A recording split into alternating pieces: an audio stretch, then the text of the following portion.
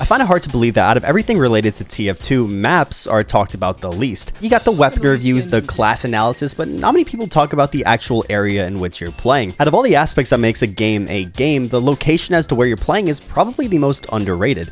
I mean, don't get me wrong, some games make their entire identity out of how amazing their location or scenery is, but outside of those outliers, most people don't really seem to care much. Where you are playing is important, and in a chaotic, varied FPS like TF2, maps are an integral component to how you play the game. TF2 has an entire smorgasbord of maps, and with this large assortment, there seems to be a preference for everybody, whether you enjoy team-based gameplay or going for huge kill streaks or hate yourself. TF2 will have a map that will cater to your needs, and today I'm going to be talking about what I deem to be the best of the best. Oh, but Zenith, top 10s are a dead trend, tier lists are the way to go.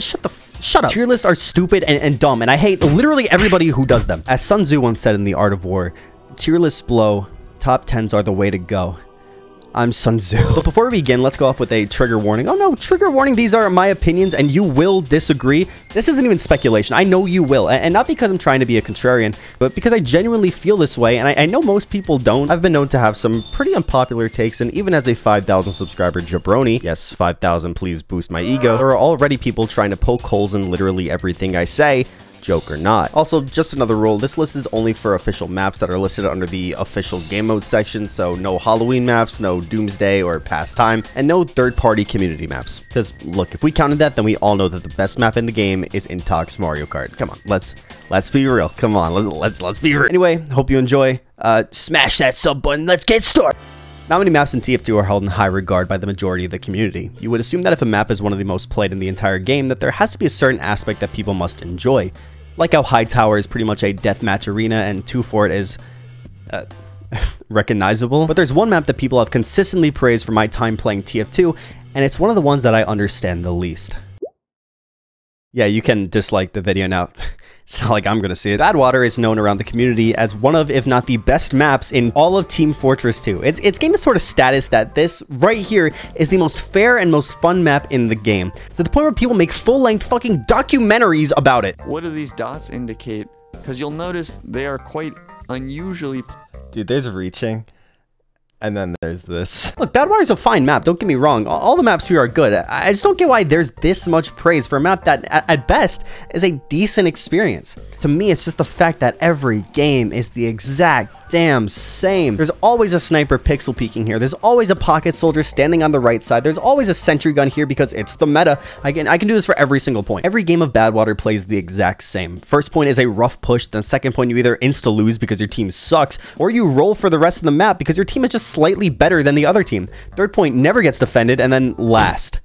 I hate this last. Badwater last is in contention for one of the worst last pushes in the entire game, with spawn right next to the point, places for pyros to camp and spam air blast, and these spots for engineers to make you their wrangler's metaphorical bitch. In my time making TF2 videos, people have complained about sniper a lot, and I think a lot of it is because this last point right here. Because if there's a good sniper on defense, you can't do anything about it.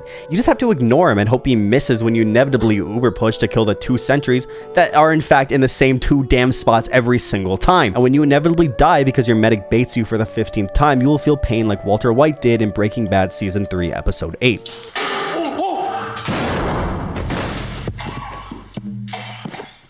Badwater is consistent, but I don't always want consistent. I want highs and lows, and Badwater almost never gives that. It's either normal or terrible.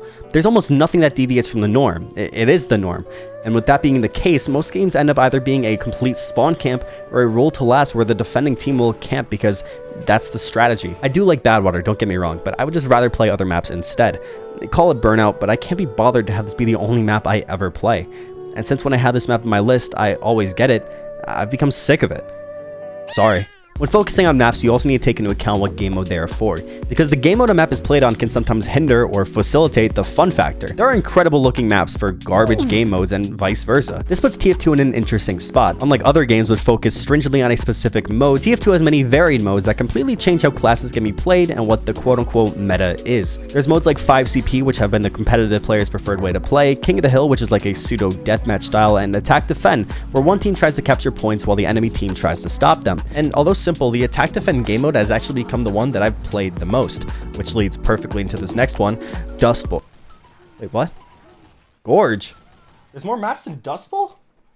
First off, let me start off with the fact that Gorge is so pretty. It's easily my favorite looking map in the entire game, with that beautiful mountain on the side and that indoor area having a sky roof. The lighting, beautiful. Not many other maps can even rival how amazing Gorge looks, and I'd be hard pressed to find a prettier map out there. Gameplay wise, Gorge feels fairly balanced too, making the first point push more favored towards offense, while the defense gets a lot of power in the last push. Since the points are so separated, teleporters are almost a necessity if you're looking to hold the first point, and same with offense on the second point. This allows for teleporters to become the most important piece of the game, and the strategy more so relies on taking down the team's teleporter than destroying a sentry or, spawn camping. Okay, don't get me wrong, Gorge can fucking suck very easily. If the defending team is at least semi-competent and yours isn't, Gorge can end up being one of the most unfun experiences in the entire game.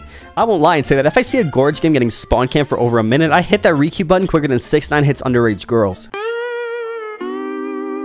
But those balance games, the ones that we all strive to have, those ones are always a great experience. On both offense and defense, you can take multiple routes to attack enemies, and especially on defense, you can take this right path that nobody ever looks at to completely destroy sometimes. Gorge Last does have a few issues though. This push is a bit ridiculous if the enemy team knows that a pyro has a mouse tube button, and the sniper sightlines are just slightly ridiculous, which reminds me of something.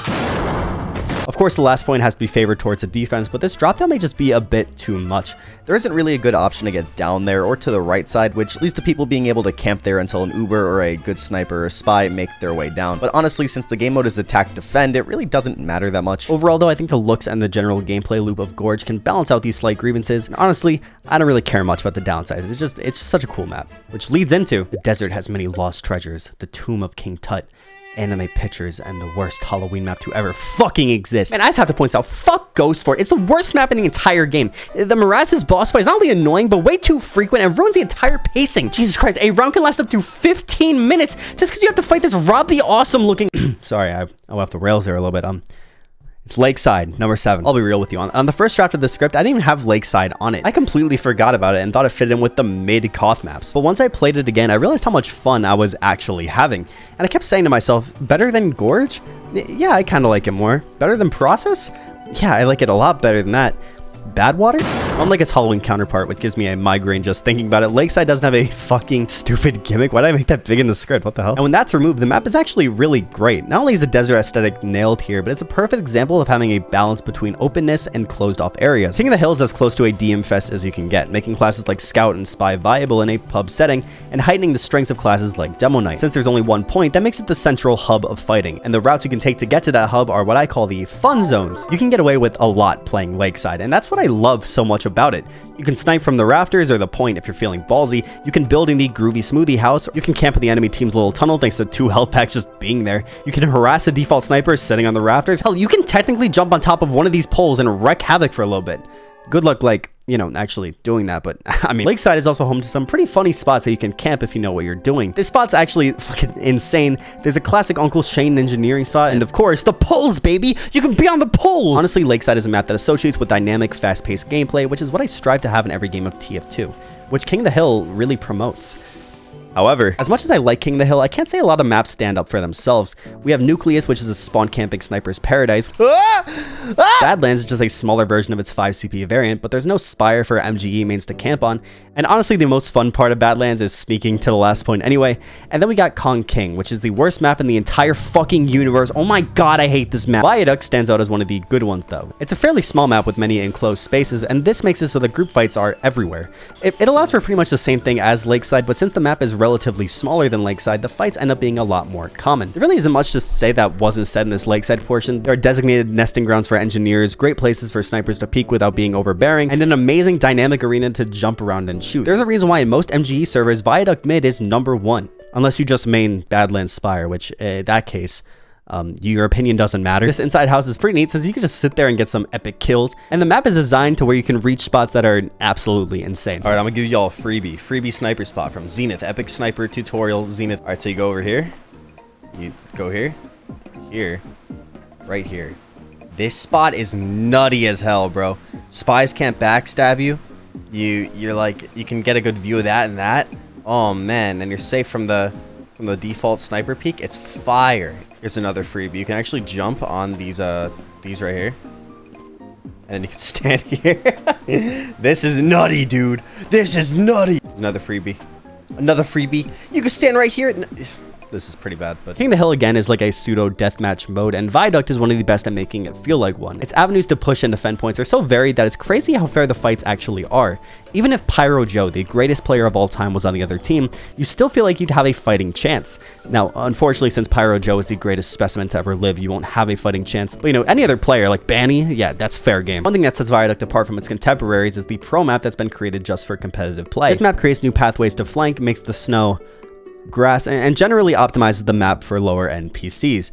This map makes a good map even better. And if you play on any community server, Product is probably going to be used instead of Viaduct, which is, I don't know, pretty cool. Lois, frickin' sweet Lois. Hey Peter. Holy crap, it's me, Peter Griffin. Frickin' sweet, Lois. Swiftwater is fun. I'm saying Swiftwater is pure fun. I don't know why this map gets the rep that it does, but playing Swiftwater has always allowed for some of the most memorable and funny games I've ever played.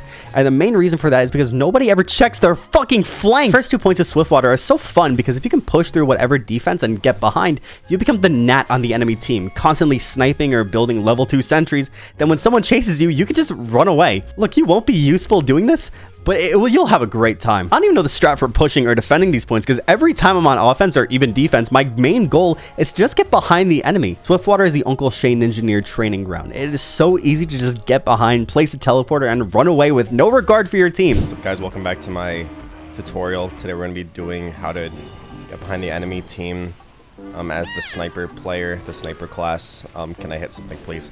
Hey guys, what's up? Welcome back to my tutorial on how to get behind Swiftwater as the NG. So first what we need to do is get behind. So the next step, oh fuck. So the next step what you want to do is wait here. Okay, now that since the team's capped it, we go in here, immediately jump out this window, and you just run. You run for your fucking life, bro.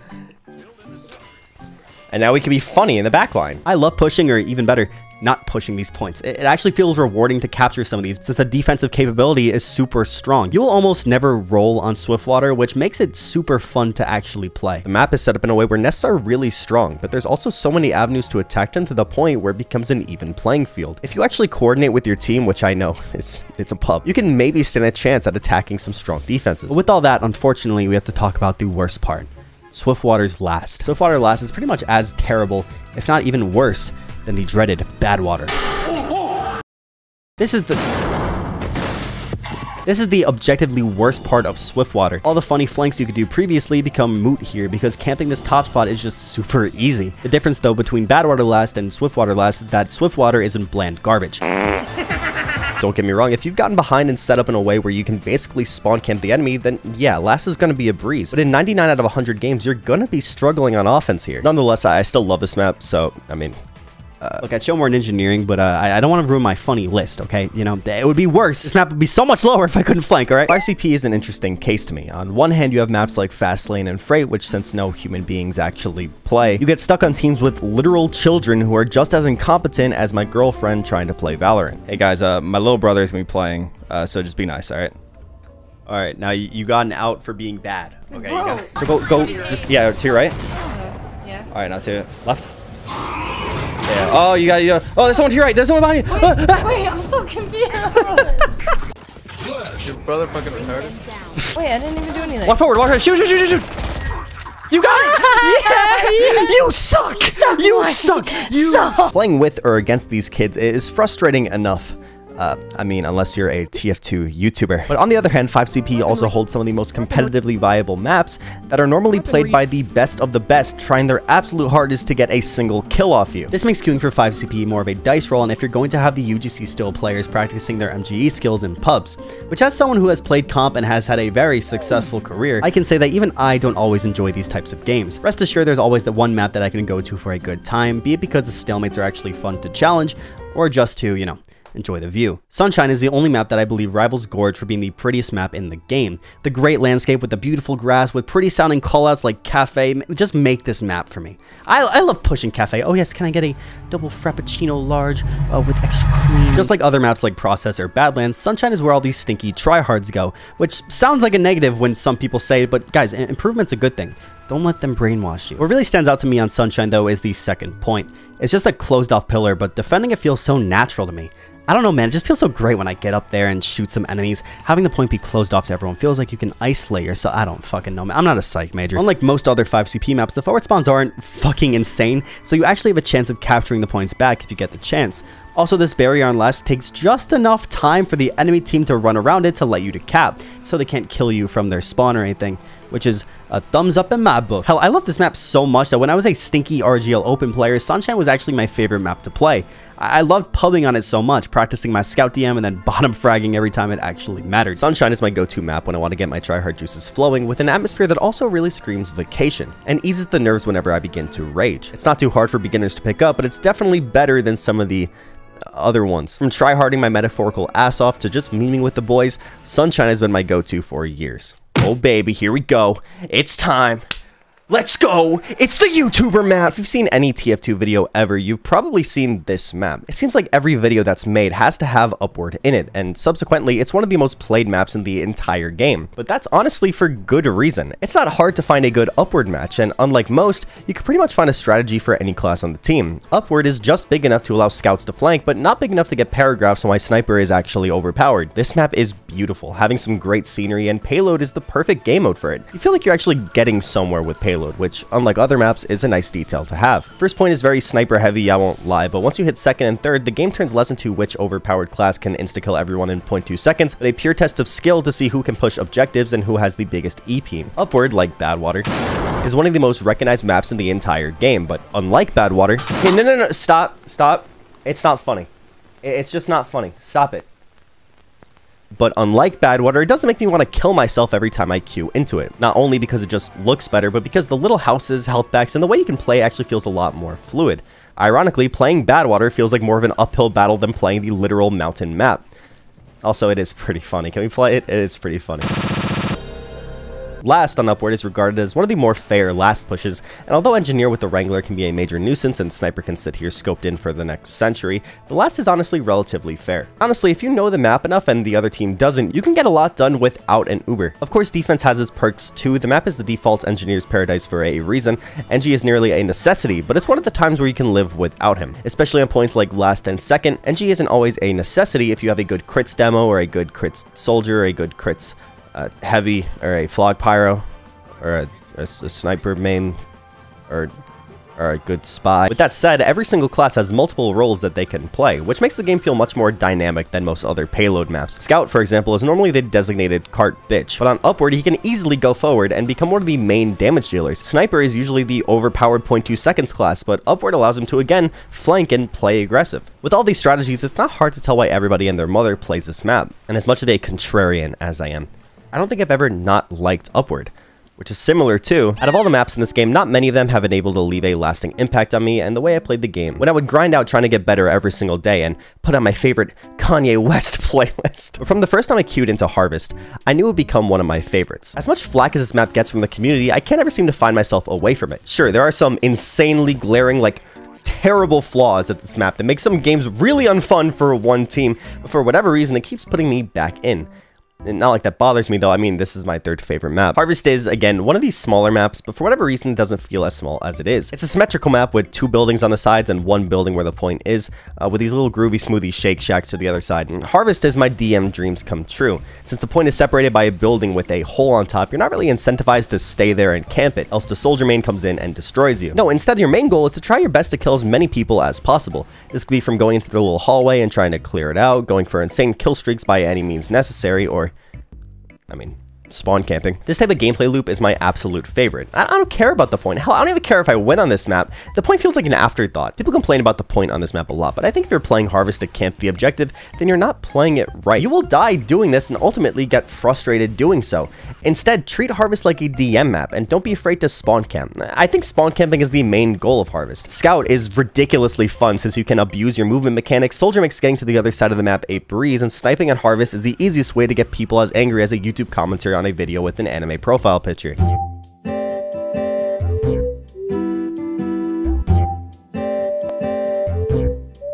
Also, anecdotally speaking, I got into TF2 the same time I got into around Porter Robinson, which if you don't know is my favorite artist ever. And I have a really good memory of me learning how to play Soldier or Demo or Scout and playing some of my favorite songs today. So whenever I go into this map, it reminds me of those songs that I really enjoy. Just a little anecdote. Maybe that's why I like it so much. Overall, Harvest is insanely fun. It's a great map to practice pure DM positioning, and best of all, allows you to completely ignore the point at all costs.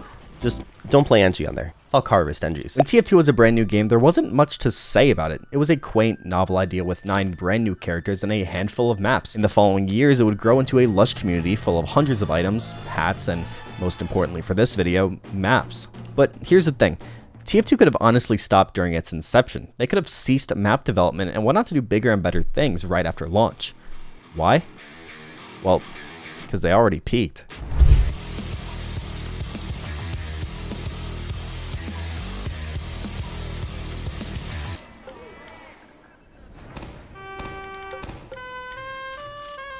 Don't kill the telly. I'm camping it. No! Okay, Dust Bowl sucks. Objectively speaking, Dust Bowl is a disaster. It's a choke-filled clusterfuck filled with explosives. Demo Man and Soldier are way too good on it. Sniper is overpowered at points. Flock Pyro is a strategy that you can do. This map is objectively horrible, but hopefully at this point of the video you realize that this isn't really an objective list. Oh wow, never would have guessed the fucking Dust Bowl player would pick Dust Bowl as one of his favorites. Dust Bowl is just so much fun. Everything about it is pure fun. From playing Scout on defense to NG on offense to spamming crit stickies at the enemy team. Oh my god, everything about this map is just perfect. I just want to play it. Like, right now, like... Oh god. What's happening? No. No, I gotta finish. No, please. More like you're a penis. Weapon reskins in TF2 have always seemed like a strange case. You guys want to play Dust Bowl? Hell yeah! I love Dust Bowl. It's my favorite map. Dust Bowl is one of the most hated maps in the entire game, but also has one of the most dedicated communities I've ever seen. Honestly, Dust Bowlers are on a different level. You can always tell who plays this map a lot because they know the meta spots to stand and they take advantage of every single situation. This map is incredible at consolidating players into specific areas, and if you're good enough at reading players or go into an unconventional spot, you're more likely to get away with pulling random shit due to most people being focused on the main areas. Getting good at playing Dust Bowl also translates really well to the rest of the game. Since Dust Bowl is a microcosm of explosives, heavy mains, and 1000-hour MGs, once you get out of Dust Bowl, everything feels a lot easier. It's like that thing in Dragon Ball, you know, the thing, I haven't actually watched Dragon Ball, so I don't know what it's called, but you know, the white room where like he falls down and it's fun. But unfortunately, even Dust Bowl has its downfalls. The crit screen can completely wipe players out, and doing things like pre-firing air blast is actually a really good strategy. Here's a tip: if you stand right here, you can just shoot pipes into their spawn door,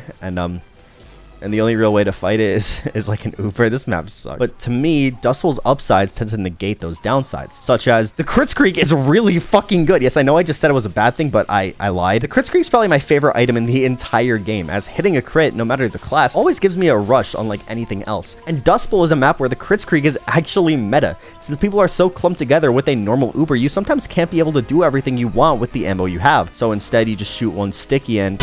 Dust Bowl is insanely long too. The rounds can last upwards of 20 minutes, which I know a lot of people hate, but honestly, it's my favorite part of the map. You can reach insane kill streaks and get a crazy endgame score due to this. I mean, you just get rolled, so timer doesn't matter. I know it's unpopular. I just love those long rounds, man. Even if it's a struggle, it's always just such a rush to play. Heightening the effectiveness of explosive classes makes it so that playing a hit scan class is much harder to do. Whereas Sniper can easily die when peeking once, a demo man can just fling a few stickies over wall and insta-give everyone. This makes playing the explosive classes exhilarating, while the hit scan classes, bar heavy, so much more rewarding. Dust Bowl also lends itself to various different strategies and allows for every class in the game to be effective in some way. Scout, for example, is insanely good on maps 1 and 2. Map 3, he's almost completely useless unless you're trying to backcap because you're a pussy. This entails for people to be able to pick any class that they want to play, as the map is surprisingly deep and allows for slight text that not many other maps have. Yes, I'm biased because Dust Bowl is without a doubt my most played map, but why do you think I put so much time into it? Other maps just don't allow for this kind of play. Maps like Process have rollouts, sure, and Badwater has that one jump. But Dust Bowl has so many avenues, so many ways to push, and so much counterplay with every point. Every game feels different, even if slightly. Dust Bowl is just pure fun, allowing for brainless sweeps and fair tryharding rage fests all in the same little enclosed area. And let me get this out there, yes, there are some really stupid strategies, and yes, there is a group of cheaters who exclusively play Dust Bowl that are also really easy to piss off. But Dust Bowl as a map loses no points for me there. Yeah, Pocket Flogs cringe. So what? I'd rather deal with 10 Pocket Flogs than push fucking Badwater last one more. You guys like attack defend? No? Well, me neither, so I'm not about to put fucking Egypt on here or anything. What I am putting on here is not going to be a popular choice by any means. Trigger warning again if you just skip to the end. If you hate bad opinions, turn back now because this is a bad opinion. Okay, you ready? My #1 favorite official TF2 map is... No, this isn't a meme. No, this isn't a joke. And no, I'm not that insane, but please hear me out. I think I have a point to be made. 5 Gorge is Gorge, but... doubled. It's a 5 CP map with the looks of Gorge, and then halfway through it just gets flipped. Now I know what you're thinking, Zenith, you're an idiot. You don't like Badwater because pushing lasts a nightmare, but 5 Gorge? What is wrong with you? Look. Let me look at my notes. All right, just give me a second. The drop down goes from being a nuisance to a cool second level with full health packs. That's pretty cool. The forward spawns aren't that bad, except for the one at last. I guess that one's pretty stupid. Flanking is pretty... Alright, I'm gonna be real with you here. I don't love 5 Gorge for anything it has. I don't think there's anything really special with it. Hell, technically speaking, some of the design choices they made are absolute shit. I don't love 5 Gorge because of the terribly balanced forward spawns or the lack of defense being able to spawn camp at the beginning of a round, or the fact that I never get to queue for it nowadays. I love 5 Gorge because it brings back a time to when I was new to TF2. It would be a random day during the summer, the late summer, like the dog days of them. You know, I'd wake up at noon with the AC blaring because I had nothing to do that day. And in that frostbite-inducing room, I'd go on my computer that I got handed down to me and open up TF2, a game that I had maybe 50 hours in at the time. I'd queue for casual and just enjoy a game. 5 Gorge was where I got my first 5 kill streak. 5 Gorge is where I decided to main Scout, a class that I would decide to main for years to come. But you know, this was a time before I cared about getting good. A time before I gave a shit about game knowledge or aim. A time before I was even named Zenith.